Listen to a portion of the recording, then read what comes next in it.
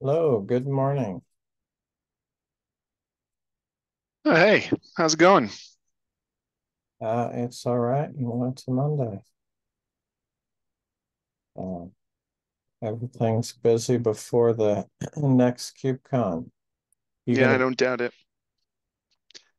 No, I didn't get funding, so I won't be attending this year, sadly. It's going to be my first one in forever that I didn't get to go to. Oh, that's too bad. No.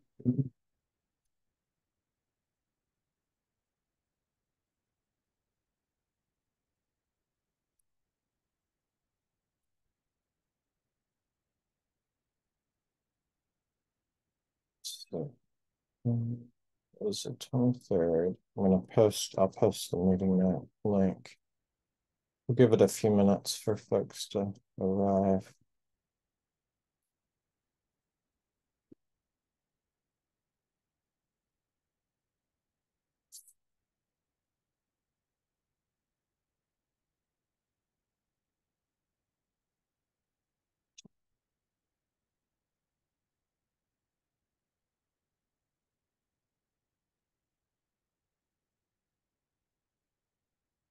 I've seen a lot of posts about the Dell Telco lab and various things happening hmm there. Are you engaged in that directly? I'm engaged in it indirectly. All right. We could chat offline about it a little bit. Okay.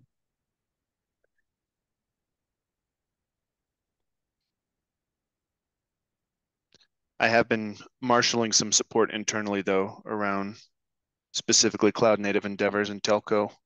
We're starting to see some CNFs that are actually, I would say, as close to cloud native as I've seen so far. And it definitely breaks a lot of people's brains when trying to design infrastructure for like an actual CNF versus, an 8 gig monolith where you do a one-to-one box to application ratio.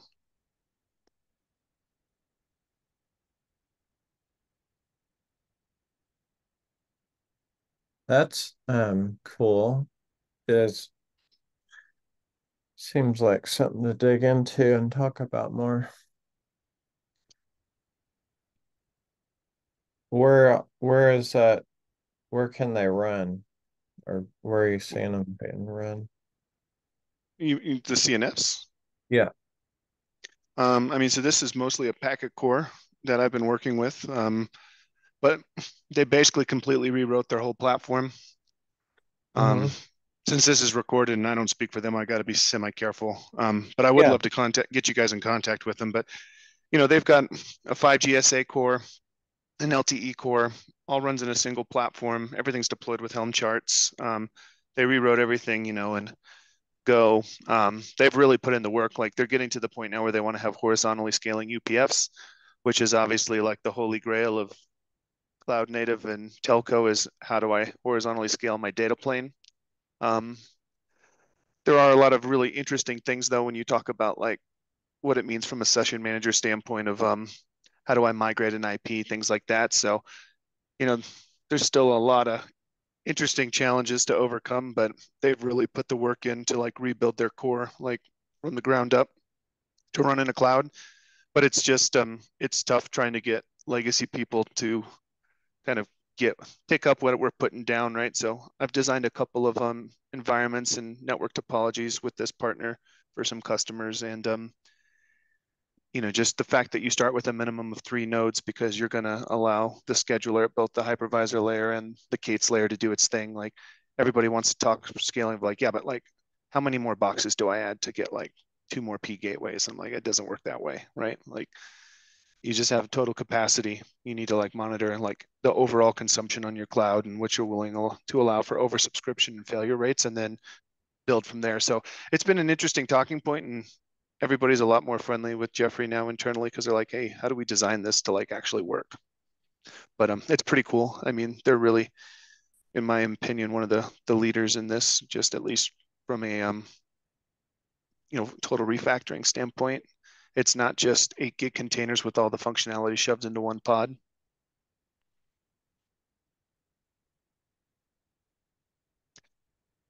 And as far as Um, where it's deploying, I've seen it mostly in VMware. I've seen it in AWS. I've seen some really cool hybrid architectures. I was trying to write it down just as a to keep it high level. The what do we mean? Yeah, I think saying this like across multiple pods, um, versus in a single pod. Yep. And just the notion that if you're deploying cloud native software, there's an expectation that there's a cloud to consume, right? Like I get people asking like, how would I do a single node deployment? And I mean, the answer is it's technically feasible, but it's a really terrible idea, right? Like you at that point have to shift to something like micro K8s or K3s or something because you don't have etcd, federated. But it's funny because like now that there's actual software that's coming out that's fairly cloud native, um, a lot of people's brains are breaking just trying to figure out like, okay, but like how do I still do things the way I've always done them? Like I want to deploy, 2 boxes at this edge location. I'm like, probably not a great idea if you're deploying this in K8s. And to be honest, for the packet core, I don't know why you would deploy it that way anyways, even for like private LTE, private 5G, where you're doing like small localized deployments. The RAN is a lot tougher though, right? Because you're probably not going to build 3 to 4 node cloud stacks out at a cell site, but it's a different different challenge. I feel like the packet core is a great use case for diving into these and learning these challenges because it's got lots of control plane, which is cloud native friendly. It does have some gateways in there that are not so cloud native friendly. So kind of gives you like a healthy balance of different challenges to overcome in a deployment.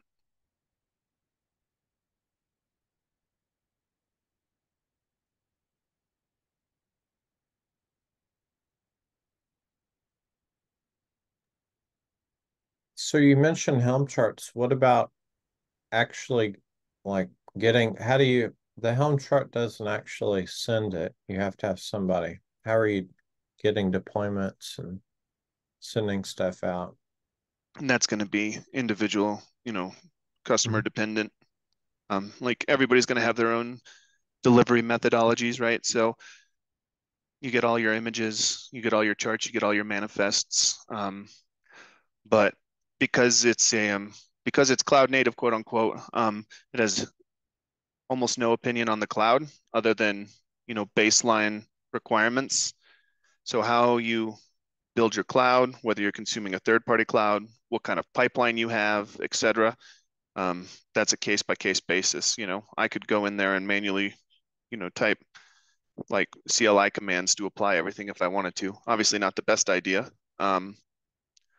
but we've been helping some people. Some of our workflow at the Dell side. So we have like bare metal orchestrator from the telco group. We actually do use OTel for this type of stuff. This part of OTel I can talk about where we basically help customers build pipelines and they can like link labs. But in this forum, I don't want to turn this into a Dell sales pitch, but I've seen everything and anything. Like I've seen the absolute worst implementations you can possibly imagine, and I've seen some of the coolest implementations imaginable. It just depends on where they are in their journey.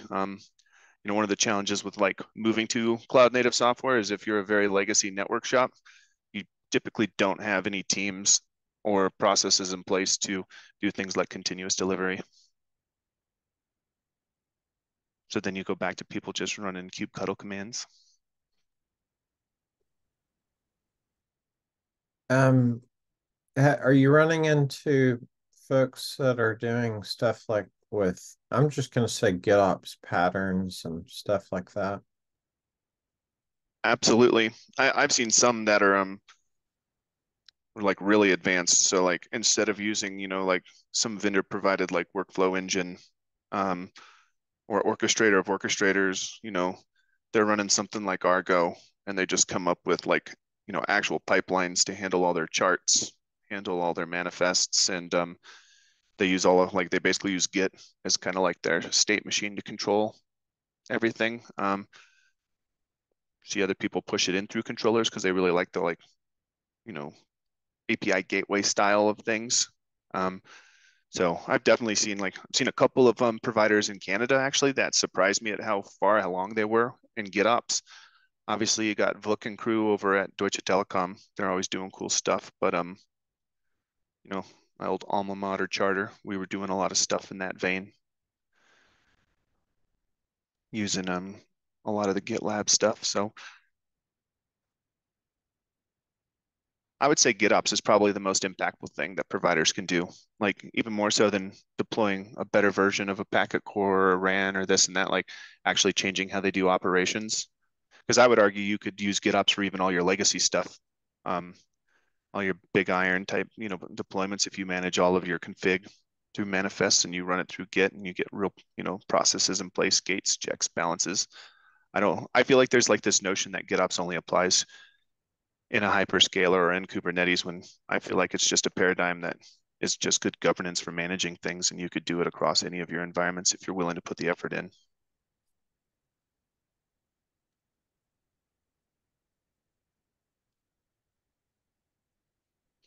I also find the smaller providers tend to be more GitOps savvy just because they don't have as many levels of bureaucracy to overcome, not as many committees to fight through, not as much shared responsibility. Like one team will kind of own engineering through operations, cradle to grave, and so they can be a little bit more daring in what they attempt.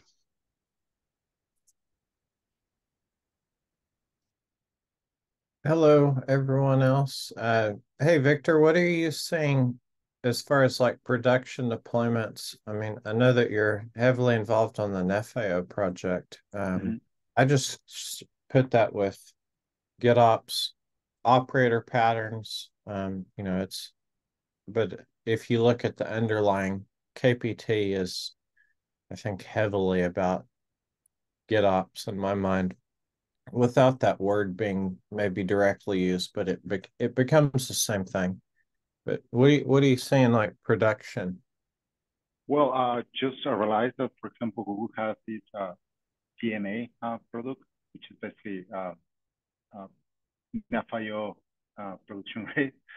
So that's what, yeah, which is following exactly the same, like using the GitOps um, practices and behind scenes, it's obviously using KPT, uh, which is technically you can connect with Flux or Argo, but they are trying to promote like the use of config sync, which is the KPT reconciliation system. So yeah, I have seen that particular trend, like especially like yeah, the justification is mostly because if they want to try to scale up to decent levels, at least GitOps you have to have in place GitOps.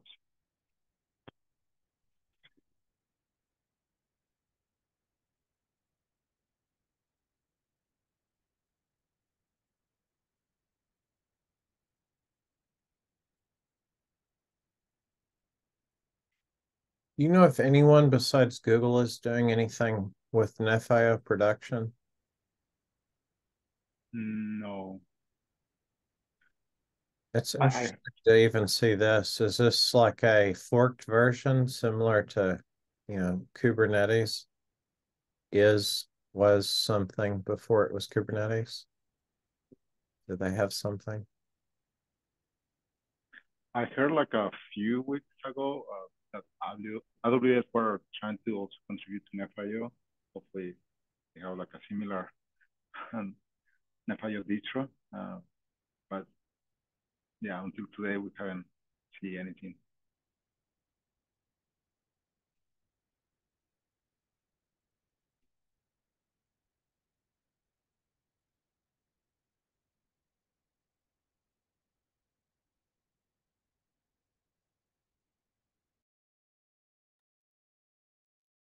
Jeffrey, are y'all using operators for management with the network functions? Do you know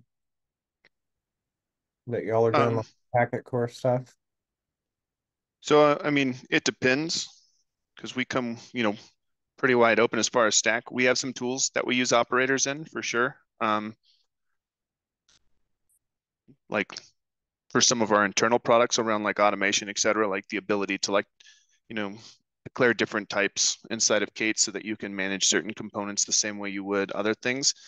But it's really mostly around like infrastructure orchestration and just being able to leverage the Kate's API at that layer. You know, as far as like what we're doing from like a Mano or an SMO standpoint, this and that, I mean, I think there's some stuff being released, but we're mostly providing like cloud infra. And then we're pretty agnostic at the moment, you know, if you want to bring VMware, Red Hat, Rancher, whatever. And then we integrate different, you know, CNF vendors, operators. But as far as like our own DU and CU software that's coming out, I couldn't speak to that. Like, you know, I mean, it's too early. I don't think we're even talking everything we're doing other than that we have a RAN, but you know, whether or not we're leveraging operators in there, I don't know. I can tell you that the packet core vendor I'm working with, they're just straight manifests and Helm charts, et cetera. Like they're basically just using everything, you know, that comes from Kate's. They're not trying to like modify the API.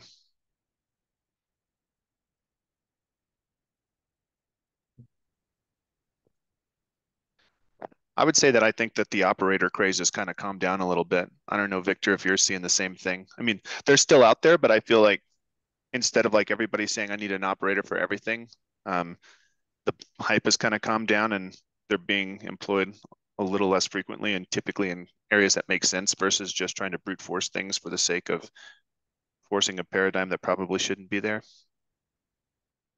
Yeah, what I have heard, at least from Tal, is like, I mean, writing an operator is quite easy. I mean, anyone can do it, but writing a good operator with all the best practices and following and make it more long-term operator, like it's like a tricky thing. Like that's a major challenge over there. The other problem that I have heard, and at least it is something that at least in the NFIO community, it's a hot topic, is about the Helm chart. I mean, for small CNF and things that doesn't require too much parameterization or customization, seems like Helm charts is like a nice thing. But when you have to consider like a multiple scenarios, like when you have to expose a lot of different customizations and different parameters and all these things, I think it's when Helm chart like a lacking of stability, could say like because you have quite bigger values that touch YAML, and when you have to expose everything and you have complex customization functions, and yeah, so that's another, at least the FIO. I mean, relate a little bit with the operators, but mostly like especially the way to package and offer CNF. Seems like Helm charts is like lacking of some of the features, or at least many people are start complaining about that particular method. I've seen a couple of ways though I mean, I think that we probably tried to make Helm charts do more than they were ever intended, which is where people ran into trouble, right? Like you said, for like small modest deployments, they're great, but you know, what they're originally there for is deploy application X, Y, or Z. And when you have a multi-tiered application, it gets more complicated because you get into like order of operations challenges. I've seen people just struggle and then build super convoluted operators because Helm doesn't give them quite what they need. Other two approaches I've seen though is I've seen several people. It's weird that I haven't seen any like wide scale adoption of one of these types of tools, you know, outside of private implementations. But you see these people who basically build like a Helm aggregator, if you will, or something like something that manages multiple charts. You know, and you can build like a chart of charts, if you will, is like what I've heard some people call it. But honestly, the more savvy, you know, groups that I've seen, they're just, you know, goes back to the GitOps question, is they either have some kind of comprehensive workflow engine or, you know, they've got some type of, you know, advanced level of knowledge of something like Argo, et cetera, where like they're building real pipelines and they just build their deployment into the pipeline And so that's how they're handling, successive charts, multiple charts, charts that have dependencies on stuff, so if I like deploy chart A, maybe I can't deploy chart B until A is finished. Like that's where like Helm kind of falls down a little bit. But I've seen a lot of different approaches to, dealing with it. I think my favorite approach is probably the GitOps style approach of just building full deployment models in my pipeline and deploying charts when they're needed versus the chart of charts, just because you still sometimes get into these weird race conditions. But I don't know. I feel like operators are like one of those deals where you give someone a lot of rope to hang themselves. Like you were saying, Victor, like you can write one in an afternoon, but it's probably going to be garbage, right? I've seen those some like the ones that I've seen that the operators I really like are the ones that make small modifications to do what Kate's does best instead of trying to like redefine Kate's in a single, operator where like, you know, I want to run a server the same way that I run a pod or a VM in the case of KubeVirt. So like they write an operator that lets you declare type server, right? And assuming they write it well, et cetera. So now you have bare metal infrastructure that is managed the same way as your other primitives inside of Kate's. But when I start seeing people basically try to like write an NFEO or a VNFM in an operator, that's when I think things start going super sideways on people.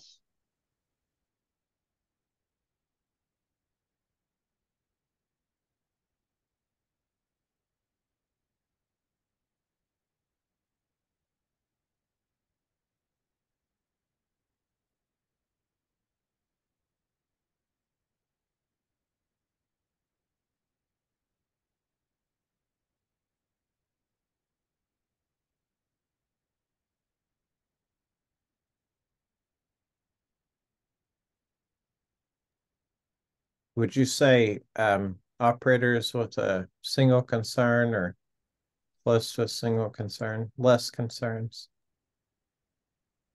Yeah, I mean, I don't know at what point, like one concern per operator. Like I don't know if it's necessarily the same. I do 100% agree with KISS. I feel like the best operators I've seen are the things that like take what Kubernetes already does best and then try to like, apply that to a small subset of things that you want to like include in a deployment, right? I mean, at the end of the day, Kate's is kind of like the fanciest REST API on the planet. So if I'm doing those types of things like CRUD operations where I want to push a manifest, et cetera, and I've got other things I'd like to include in a manifest and be able to define and, track state on and ensure that like my declaration is being upheld. I think I've seen some really cool operators that, follow the KISS principle and they do like great things, right? Like small little things that, vastly enhance the capability of what Kate's is doing from a deployment standpoint.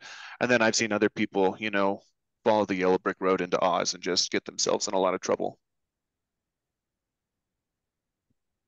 Like they basically trying to write an entire orchestrator in an operator just so they, their orchestrator's API is, the Kate's API instead of a custom API. Like, I don't know. When you start trying to force Kate's to do things that it wasn't never intended to do, that tends to break things, in my opinion. But there's also way better software developers than me out there, so they might do cool things. Who knows?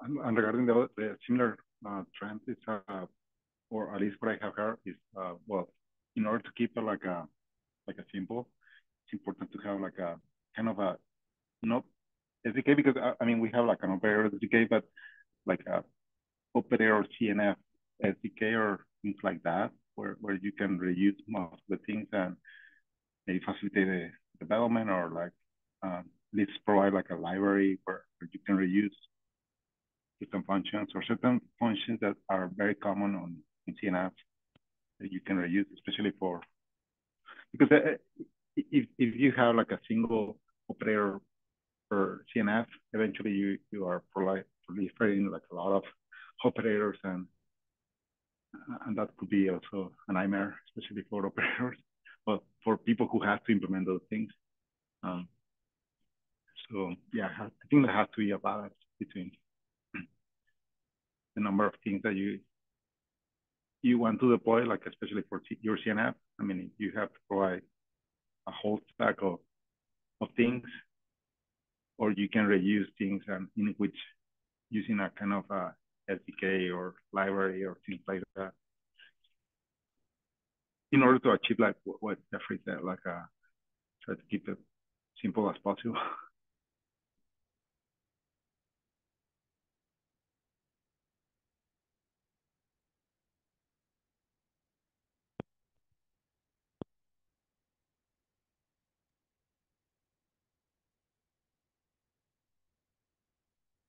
Seems like there's an opportunity to maybe examine and talk about operator usage. At NFIO is, I mean, I'd say it's all about operators, and they're trying to figure out best practices around that. And I do think there's probably some people that are thinking they could do this, it, do everything they would do in Etsy Mano, and folks talked about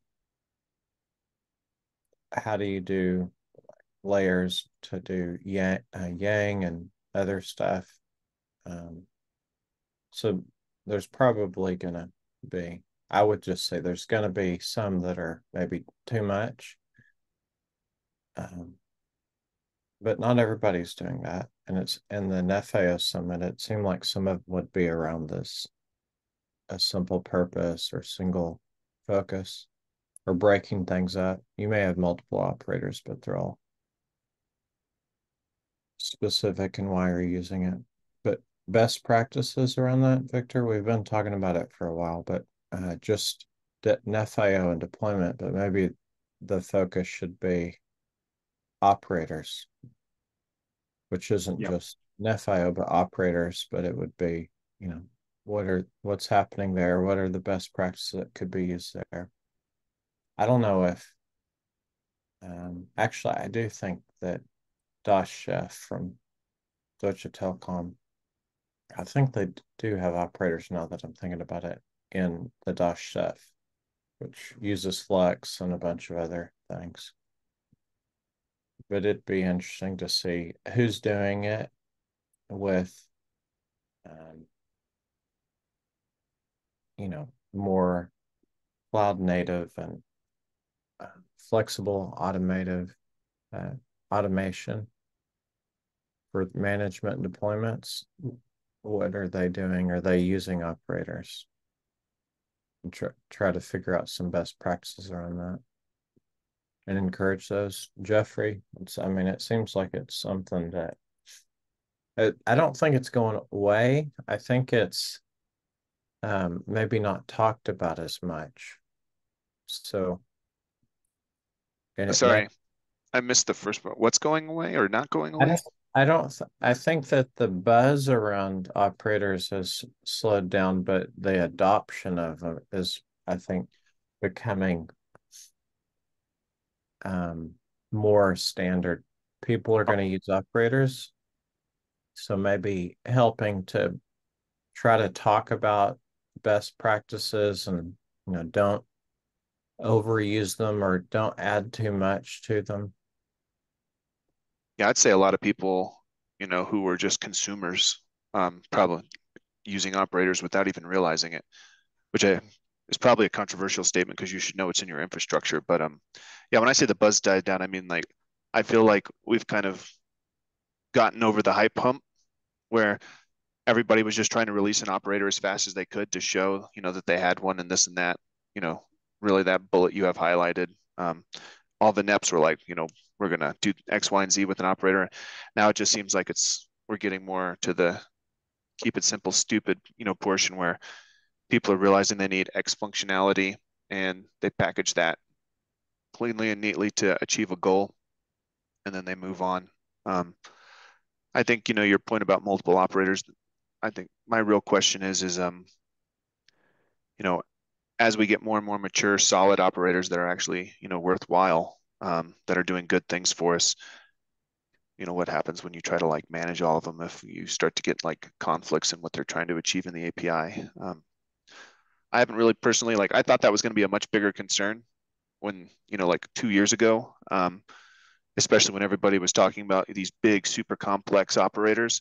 But now that most people are coming in with like limited concerns and just, this operator achieves this goal, I'm less concerned. But the more and more you add, obviously, the more and more risk you have for some kind of conflict if, you know, two different operators are competing for the same resources or something.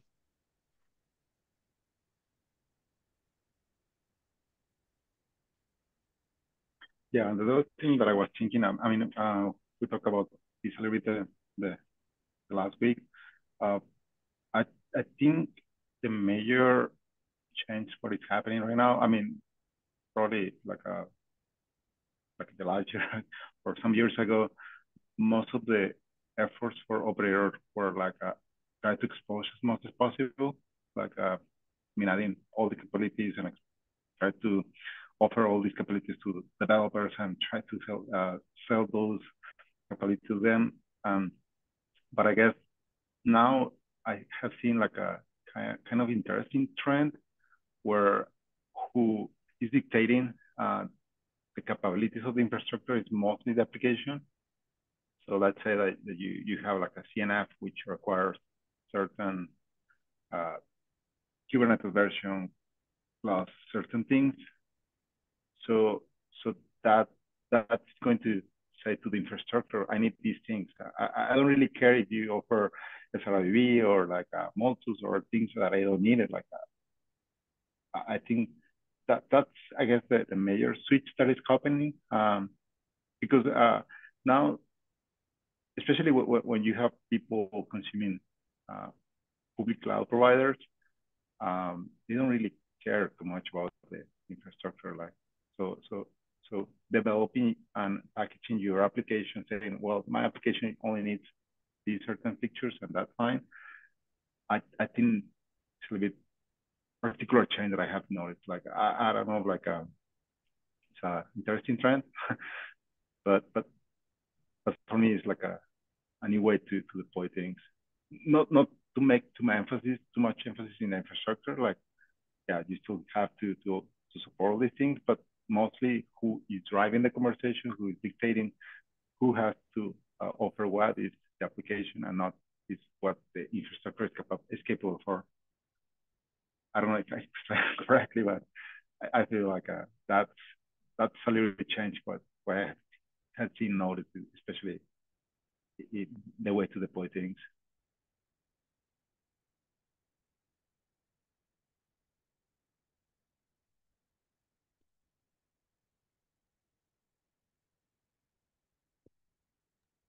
Did that, I was trying to connect, how does that relate to operators? Is that just challenge in general for the requirements?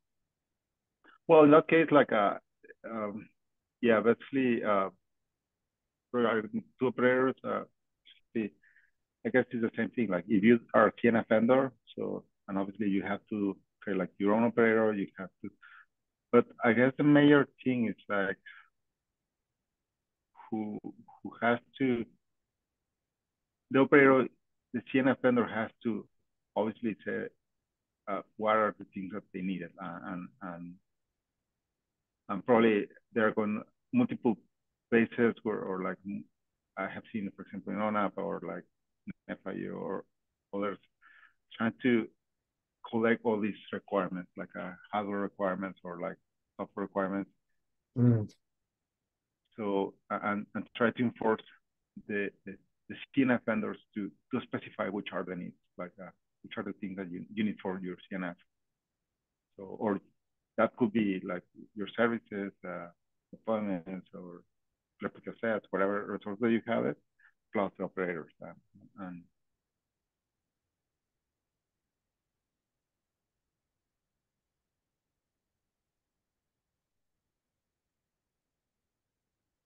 so in other words, for example, things like Anoket, where they were trying to develop like a platform, like a reference for supporting all the possible combinations. I think that's good, but I think some special limitations in that particular approach.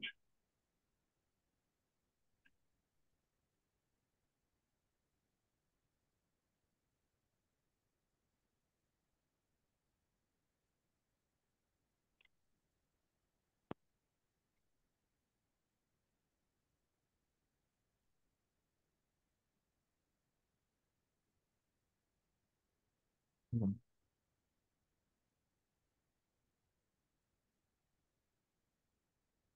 You don't want some single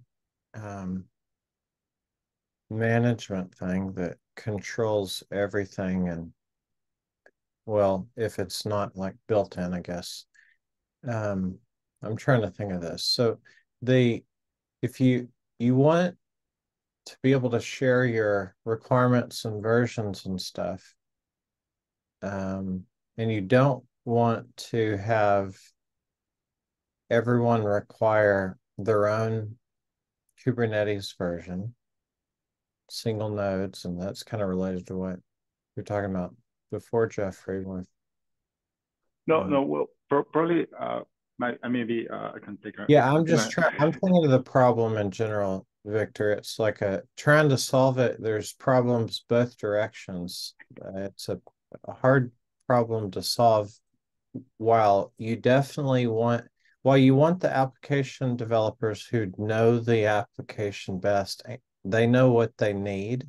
Mhm. You want them to be able to drive that, but at the No, same time, you need to have some, compatibility and stuff between them. So I think that the major changes, for example, in the past, they have to be aware of what the infrastructure was capable of. Like, I mean, okay, maybe I can improve the performance in this particular way or using SRIOV or things like that, but I need to be in constant communication with the operators to see if our current infrastructure support those things and negotiate those things.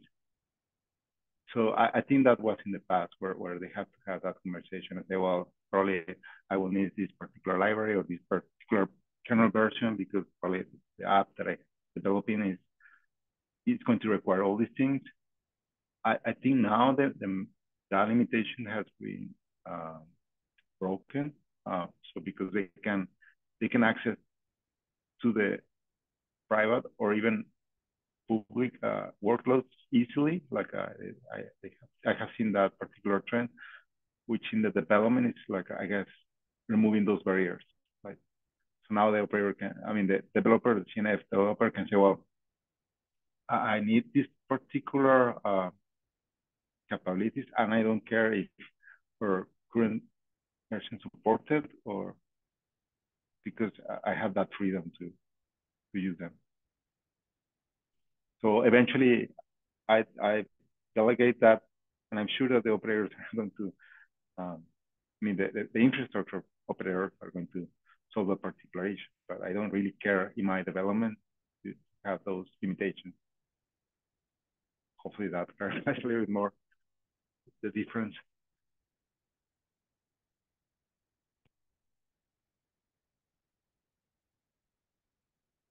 yeah, that makes sense. Jeffrey, you got anything?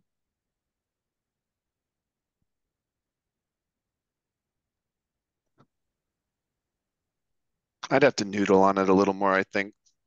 All right. Like when we start seeing need for compatibility matrix, Victor's earlier comment about, kind of having like a framework or something, like common so that people, I don't know, it starts to sound like Yang and Tosca again, where, we have like these defined specifications and I really don't know. Like I said, I have to noodle on it. I don't know if the answer is just everybody brings their own operator. Um, and the thing is, right, is you've got like NFIO, it's network plumbing. It's not a CNF, right? Um, you've got, companies like Dell and others, Cisco, et cetera, who build operators to manage infrastructure. I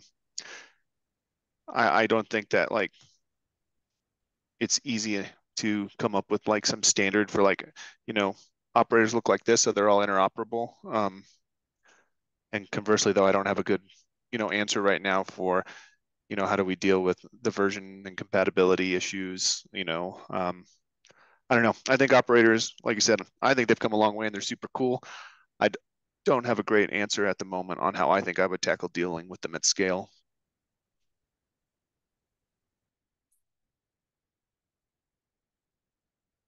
but at least all of we are agreed that GitOps is probably the only clear solution that, or the clear path that we have to go, I guess. Yeah, I agree. Like, the more and more I like dive into the GitOps, abyss, deeper I go. Like, I mean, really all it is, the second half of the catchy phrase ops is really what it is. It's just doing ops better, right? So if I have a lot of Helm charts, how do I operationalize those Helm charts to do something good? If I have different operators, how am I testing to make sure that I, don't have the conflict and that's mentioned in the first bullet? How do I deploy them? I'm like, I don't know. The only problem with saying like GitOps is the answer is GitOps requires lots and lots of work and care and feed. So it's like telling someone that, oh yeah, writing applications is easy. Here's the Java programming language. Good luck.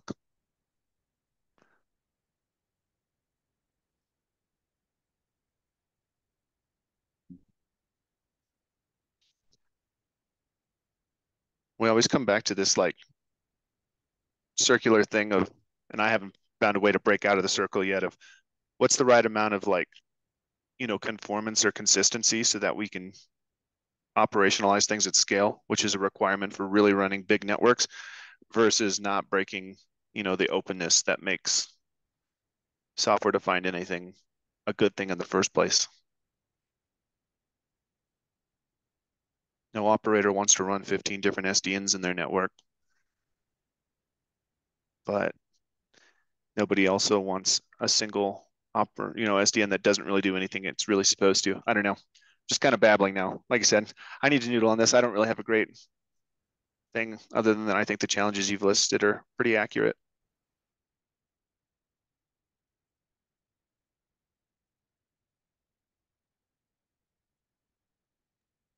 All right. Let's see. So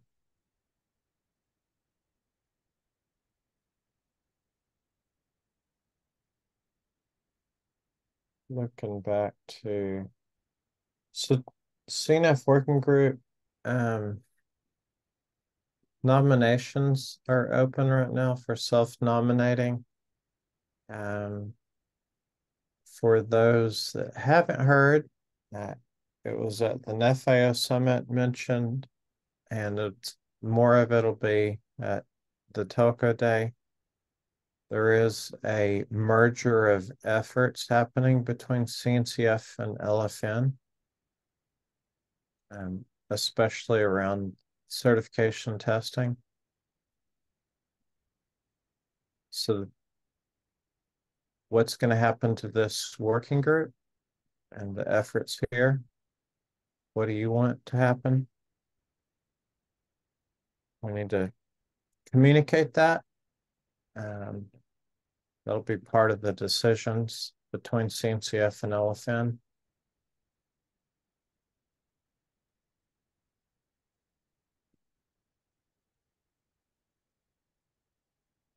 Think about it. If you want to post comments directly, post it here. You can reach out to me, add stuff in. That'll be soon. All right, so no CNF working group during KubeCon, or this meeting at least. I don't think we should have it. Victor, yes, no for canceling that one? It is next week or like after?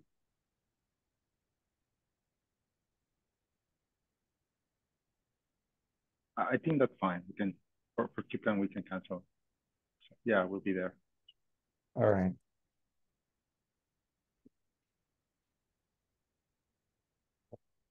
Tom reached out to me previously, so yeah, Jeffrey, Lucina, y'all are on. But everybody. Yeah, I mean, my schedule is so hectic that basing any cancellation or keeping based on my vote probably doesn't hold a lot of weight, but all right, I'll just put it. Akash? I'm available, but if there's KubeCon, then yeah, I would cancel. All right, canceled. Okay, what about this one during the LFN Dev and Testing Forum, Victor. November 13th. So do you know if it's going to be hybrid or? No, I don't know. The only just saw like the registration in person, but I'm not sure if they're going to offer virtual access or.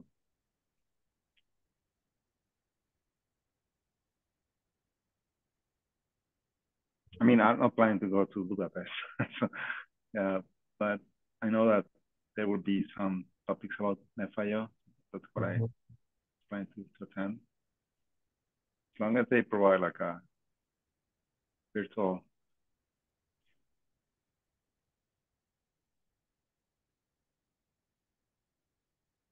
Well, there's some in person. I don't know if there's any virtual. Yeah, it seems like just in person. Probably. All right. Oh, they're still open for proposing topics. Wow. Through November 1st. Oh, you gotta do them on site. No remote presentations. All right.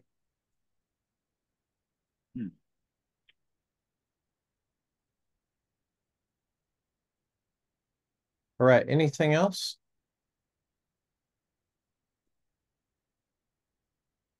Nope. All right. Everyone have a good day and good week. Thank you. Cheers, everyone. Cheers.